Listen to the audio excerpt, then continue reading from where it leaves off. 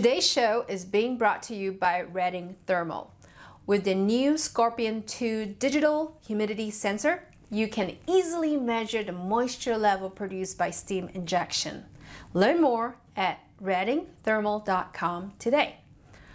Are you having difficulty getting a good crust on your artisan bread? What's the best way to give your buns a good shine?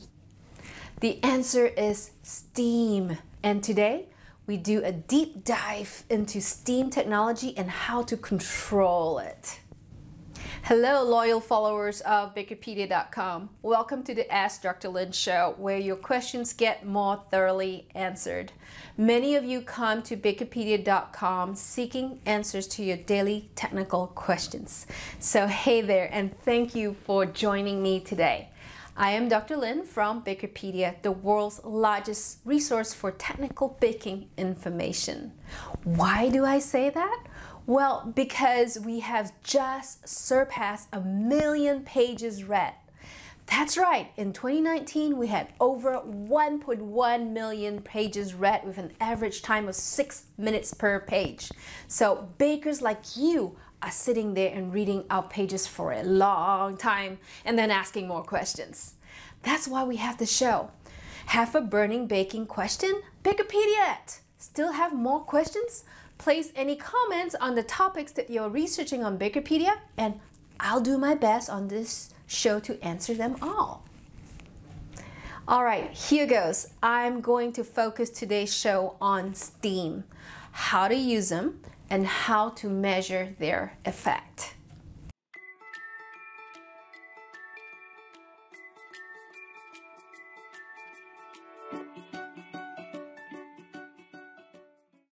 You can give your bread a better crust through the application of steam, and not just like a steam room or a sauna, but an actual jet of highly heated steam.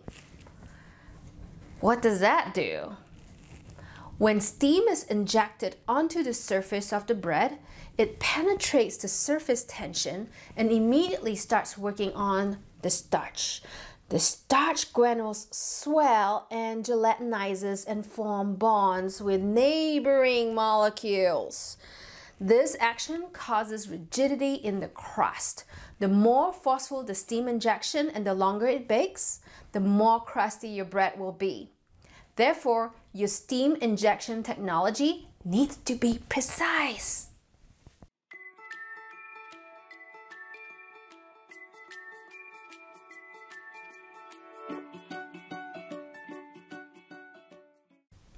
Well, remember what I said just now about starch gelatinization? Go to our baking page to learn more about starch gelatinization in the baking process. When you give that much water to the surface of the crust, the gelatinization at the surface, which is around 170 degrees Fahrenheit, tend to be quicker. This fills out the tiny crevices at the surface, reducing porosity. Less porosity at the surface means an increase in the reflectance of light, which pretty much means that it's more shiny. Therefore, when you give your buns a steam treatment to make it less porous, adding a light egg wash or eggless wash system to it later would give it a better shine.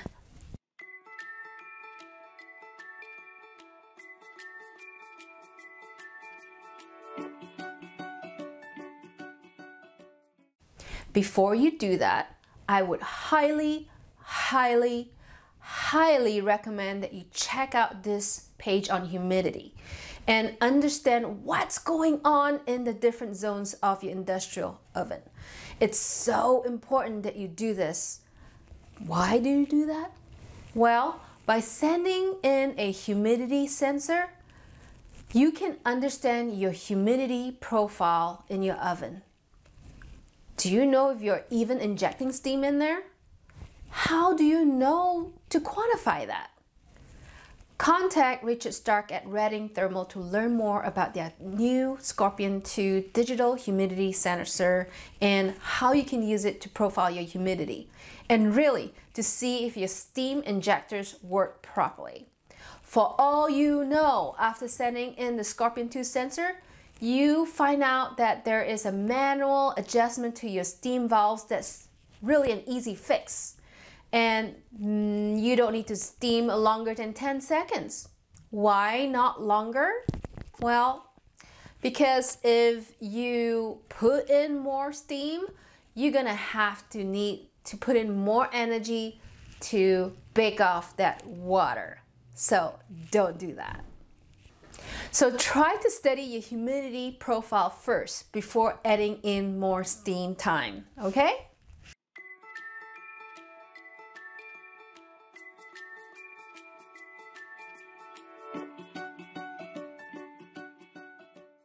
Believe it or not, this is a common problem due to the increase in output of the oven. Now, your humidity profile should look like this, with a peak in zone 1 and an immediate reduction in zone 2. If you do not have this profile, then you need to do whatever you can to obtain it, including opening up valves. What other things can you do besides opening up the valves?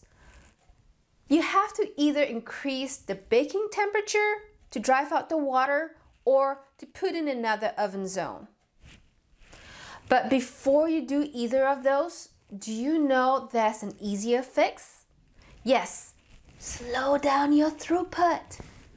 I know you do not like hearing this. But when your profile is not like the one in the graph, it really means that you have a bigger problem on your hands. It means that someone increased the speeds at the dough divider or the proofer without considering the oven load. This is why the moisture is still in zone 3. Big mistake.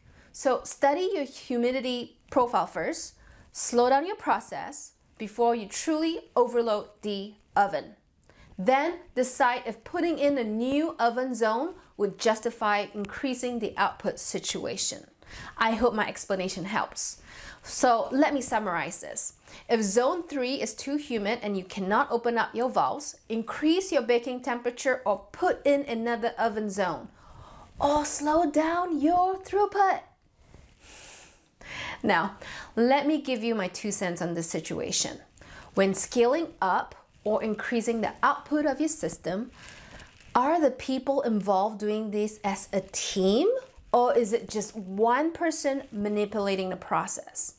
Sometimes if the person making the decision for the output doesn't know the science and engineering concepts behind it, they will not be aware of the oven issue. Therefore, you may end up spending more money and energy, in this case, by increasing the temperature to drive up the moisture. So you have to ask yourself, is it worth it to spend more money so that you can increase your output? Doesn't sound very efficient to me, does it? So do me a favor, before you mess around with output rates, make sure you profile your oven efficiencies. You can do it by using profilers like the Scorpion 2. Scorpion 2 can determine important decisions for your process. That's easy. All right, I'd like to do a shout out to our sponsor Reading Thermal and their new Scorpion 2 digital humidity sensor. This breakthrough design provides bakers with an easy, accurate, and reliable way to measure the absolute moisture through the baking process. The sensor produces a profile of air temperature, dew point temperature, and percentage moisture by volume, all used to adjust the amount of steam injection and its extraction. Go to readingthermal.com today to learn more. Hey, before I end this episode, I have a favor to ask you. Please give me a like below if I have helped you in any way in understanding steam and crusting your bread today. Also, please subscribe to this channel so that you get a notification every time I upload a new baking science video or go live on YouTube. Okay, till the next time, bakers, have a baking question? BAKERpedia!